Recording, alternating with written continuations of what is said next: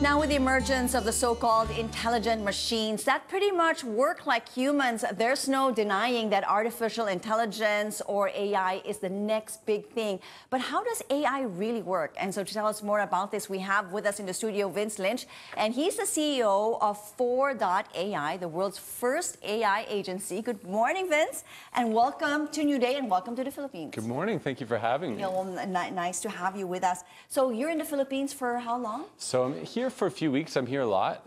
We have a big office here that's working with a lot of different businesses, and this is kind of our jumping off spot for all of Asia. And I love it here. So even early in the morning is still fun. It's always fun. So tell us more about IV.AI. And, you know, a lot of people here in the Philippines actually associate maybe AI like with robots and with machines. Yeah. So what is the typical misconception when you say AI? So I think people don't know that they're using AI all the time, whether it's helping them find something to watch or find something to listen to or find clothing to purchase or something that they want to do on the internet. A lot of it is driven by AI. So with us, we help companies use AI internally to help them engage with their customers.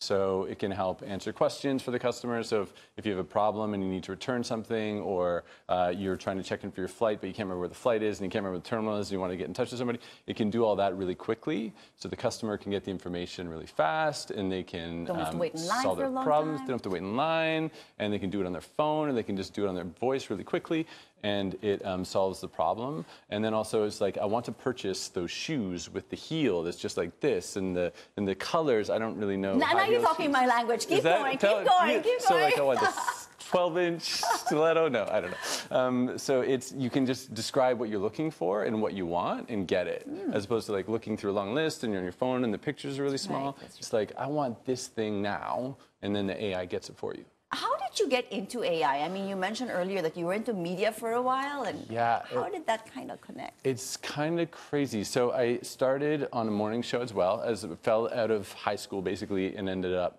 working at a radio station in Ottawa in Canada, where I'm from. And I was really lucky because I had basically no education, and I got a job, and all I had to be was creative.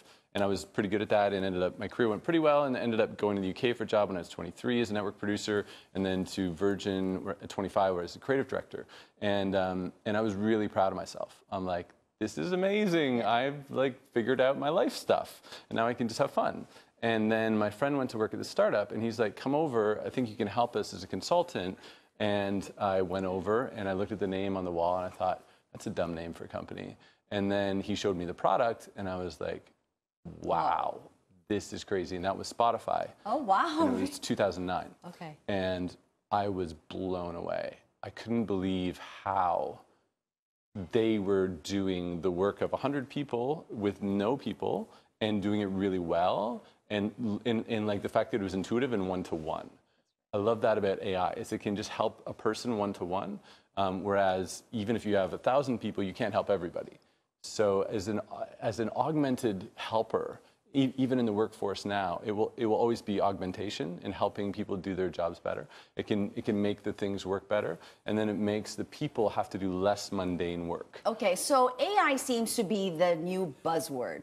But with that, what are the dangers that come with AI? I mean, a lot of people, as I said, want to jump in and get in on the bandwagon, but you know, what are the dangers that we do have to be aware of when it comes to AI? I mean, everything is out there.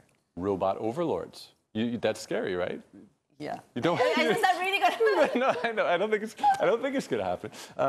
It could no, I don't. I think that's the fear, right? It's Hollywood is the fear. Is we get trained. Okay. It's really easy to make a show about AI and then make it drama. It's like the AI does this stuff and it takes over and it makes everything terrifying.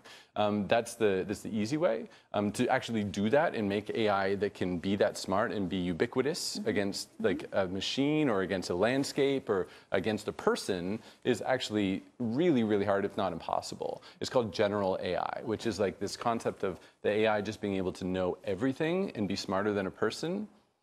It's not necessarily something that I can imagine happening certainly anytime soon.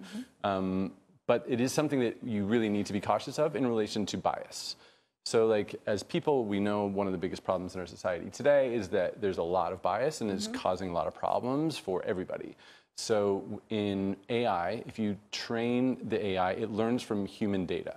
So if the people that are training it have a bias about the data that they think is accurate, and they make the AI, then the AI also has that bias. That's right. And then it amplifies the bias because it makes you afraid that it makes you think that the bias is accurate when actually it's a problem with the training of the AI. Okay. So it's a important thing that people should take into account is like check themselves. I mean, it's a powerful tool in the wrong hands. Yeah. I mean, it can be totally dangerous. Yeah, exactly. But so I want to touch on the future of AI. Where is this actually headed in terms of like maybe the BPO, I mean, the call centers, and a lot of people maybe have fear of losing their jobs because these AIs can do maybe a better job. And what differentiates us from the AI in terms of doing business?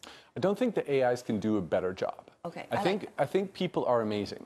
Like, we are incredible. We can solve problems. We can think on our feet. We can be creative. We can connect with other people. AI is not very good at connecting. And the good thing about AI in relation to the workflow, especially in the Philippines, is it takes away those mundane, repetitive things. So if you're at your work and you're working in a call center and you're answering the same question over and over again and you're getting the information, sorry, I need your account number. No, honestly, I need your account number. Please give me, please. So that one will put the AI there. The AI takes care of that. And so when the question needs to go to a person, all that stuff is done, and then the system or the business understands what who the customer is and what they need, and then the person goes like, let's solve your problem. Let's like actually get down to the root of it, and then let's connect so that the relationship between the company and the customer is stronger. So there's more human interaction. So you get rid of all the nitty-gritty question and answer, and then I'll take care of you after that. Exactly, yeah. Well, thank you so much for being with us. All the best to you for being with us here on CNN in New Day. Thanks for having me. And I wish you have a lovely stay here in the Philippines. Thanks so much. And once again, this is Vince Lynch of IV.AI with us here in the studio.